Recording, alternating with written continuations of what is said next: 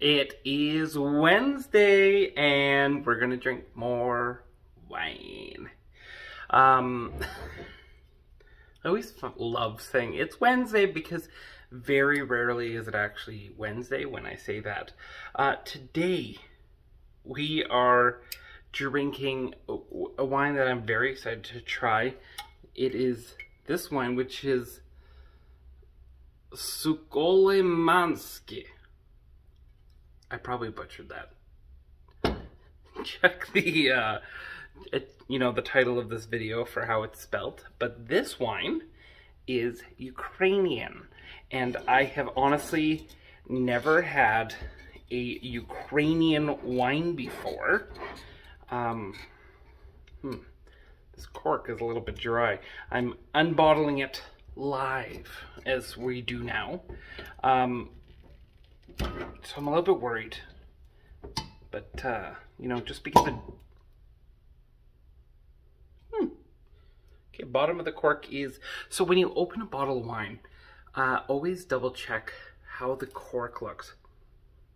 It smells like wine, because that gives you a really good indication whether your wine is gone bad. So if you have a wine sitting upright for too long, the cork can air out and let oxygen in, which will then ruin your wine. And we had that with, I forget exactly what kind of one that was, but you know that red wine that I had just before Christmas, where it got too old. So it's a similar kind of thing. That's what it leads to it. And if a wine gets really oxygenated, it just is totally ruined and you can't drink it. Well, I mean, you could, but it won't taste good.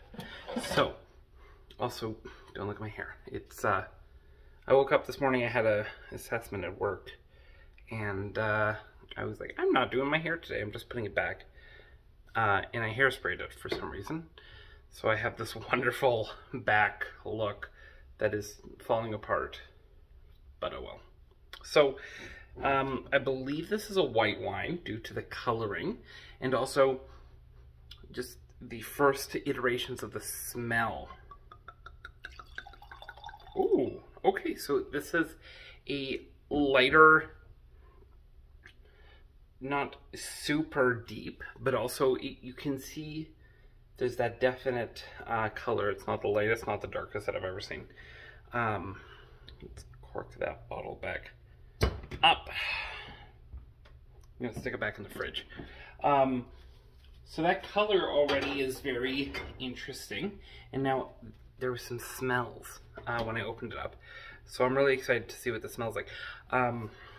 As I put the bottle away and I'm like, I want to read it more. So let's see if the bottle gives us any clues. So, okay, so it says, grapes are grown in the Black Sea region of the Danubian Bessarabia, southwestern part of the Odessa region, manual harvesting only. It's fruity with notes of white plum, pear, and flowers, light notes of hazelnut. And then it's saying that it has light notes of lime, lychee, and muscat with a pleasant finish. Okay, and this is, the grape in it is the Sukolemanski Bilyi. So this is, I'll double check afterwards, but it seems like this is not like a Sauvignon Blanc or a Chardonnay. This is only the Sukolemanski Bilyi grape, which could also be a local name for one of the wider known varietals. I don't know. So it's 13% alcohol. So let's drink. Well, actually, let's taste first. So we got the flavor. I'm gonna swirl this around.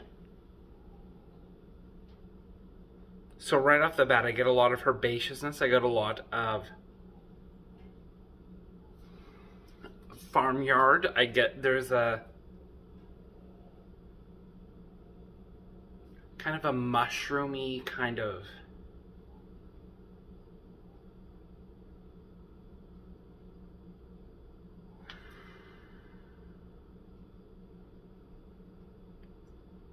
It doesn't smell off, but it smells off. And I say that just because when you're learning wine, there are very distinct smells that you get.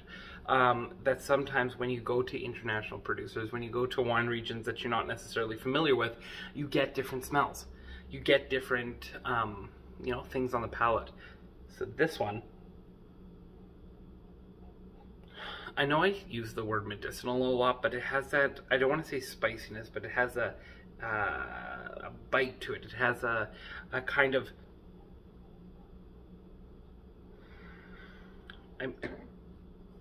I will say, the white plum, pear, and flowers, maybe flowers I get, but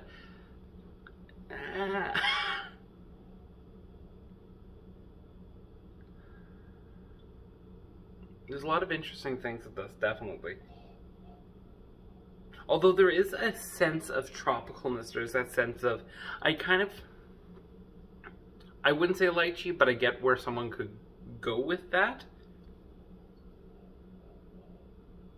The hazelnut, I can, once again, can kind of, I wouldn't say hazelnut. Like, I'm not getting a really nutty scent on the nose, at least. But let's taste it. Let's see what it's like.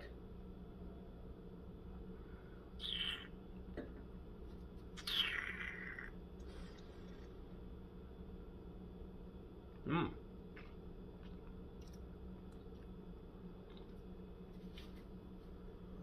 Oh, okay. So it's got this,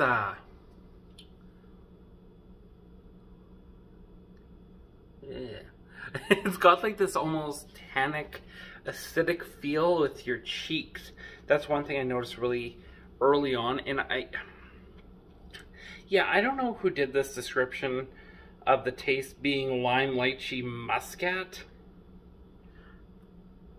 I don't get any lime, I don't get any lychee. I get,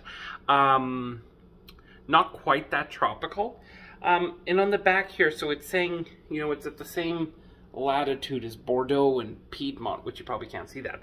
You know, it's all at the 45th parallel, which is cool. I fully believe that. But you know, you think of the Piedmont, you think of Bordeaux. First off, I would never go to Bordeaux and think of tropical white fruit. And even if this is by the Black Sea, which could give it that warmer effect from the water, I wouldn't jump to the idea that it's going to have tropical. I definitely think that there is some there's some warm citrus, and I say warm because it reminds me of almost like a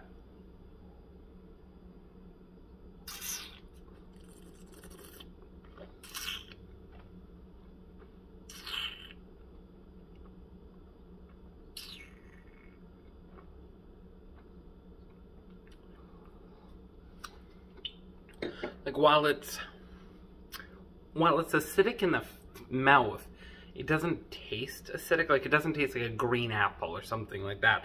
What I do get is oh, sorry. What I do get from it is like a pear type. You know, something like a, where's my, I have my tasting guide that I like using every now and then somewhere. Oh, I think it's in the other cupboard. That's not important. Don't mind me opening cupboards. But it's...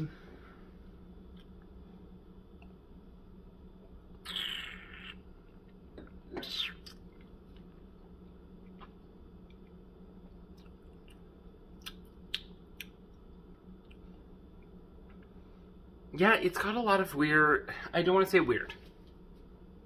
It's got more of an acidic... I know I just said it doesn't taste acidic. It doesn't taste like acidic fruit. It doesn't taste like a green apple. But it does have an inherent acidity to it. And I think, this is just me hypothesizing, it could be totally wrong, but typically wine in a region goes well with the food from that region. Just as a standard. If you're ever at an Italian restaurant and you don't know what to get an Italian wine to drink with it, because chances are it'll go a little bit better than, you know, just getting a French wine. I feel like if I had this wine with Ukrainian food, it would be the bomb, and I love Ukrainian food. That being said, is this my favorite wine that I've ever had? No, I'll be honest, it is not.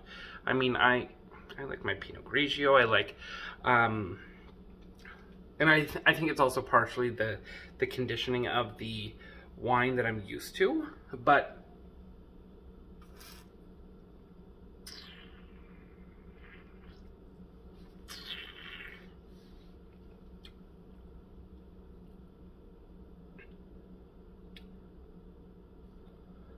speaking objectively, yeah, this wine's, there's a lot of taste, and I think I need to, you know, do some more research and try this again later on. This wine is definitely not like something you've had before. It is, like, I don't even know what, like, I don't want to do it to the service of saying it's like a Chardonnay, it's like a Sauvignon Blanc, it's like a Pinot Grigio, because honestly, I think it'd be doing a disservice to try to compare it to a wine that it's not. I think it is more of a bolder flavor.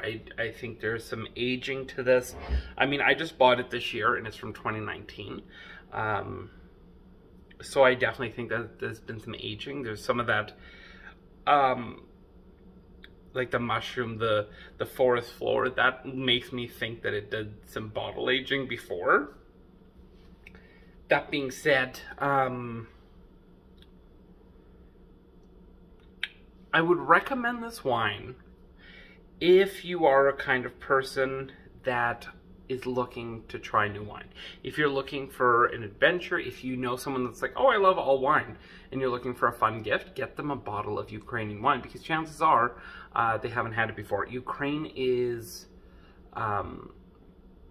really poised to explode on the world market just because it has some great climate zones. It has some great ability to make some amazing wines, and they're going to grow into that. Critically, is this wine complex? I would, 0.5, 50% there. You know, it's not simple. It does have some levels to it, but it's also not overly complex. It doesn't really grow with you. It doesn't really last. The flavors don't really last. It's not, taste-wise, it's super intense. Smell-wise, you know, medium plus intensity, I would say. Maybe pronounced intensity on the nose. Like, it's a bold wine. It's Ukrainian. I mean, let's be honest, we all know Ukrainians. They're not a quiet people.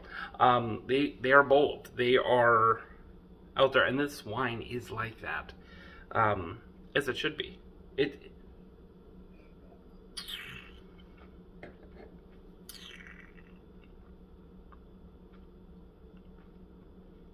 And as much as,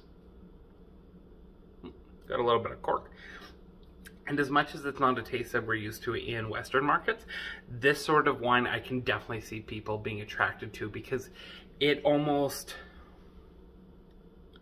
I would say if you do like a Chardonnay and you're looking for something in that same kind of realm, I think you could be attracted to this. It's almost, it's personally, that's where I'd put it. Like I was saying, critically, it's not a terrible wine. Is it the best wine that I think has ever been made? No. Would I put it on the top of the list of all the wines that I've tasted in this channel? No.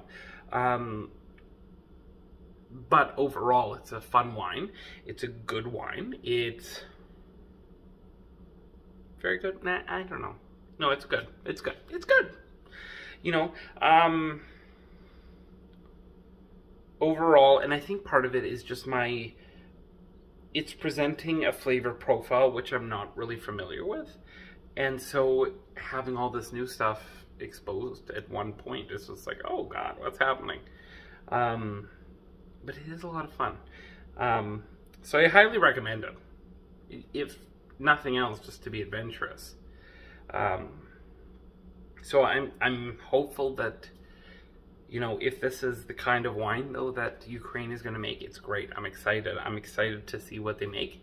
And I know I'm recording this a bit in the future, and once the, you know, Russian occupation there has ended, I'm excited to see what Ukraine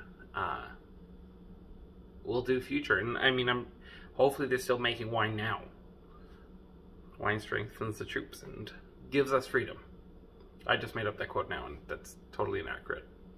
Fighting gives you freedom usually. But I digress. I'm just really excited for this wine. And as always, we will support Ukraine. Slava Ukraini. So make sure you like, share, subscribe, all that fun stuff. Comment below to see what you'd like next. And if you know of any other Ukrainian wines other than, I don't know what kind this is. I know it has the winery, but it's like in a cursive Cyrillic, I think. I don't know. I don't speak Cyrillic. Or I can't read Cyrillic. Or Ukrainian. So if you know of any other Ukrainian wine, please let me know. I would love to have it. Taste it and get more experienced with it. So anyways, I will see you next week. Wine Wednesday. It'll be fun. I forgot to put that back in the fridge. Ugh, oh well.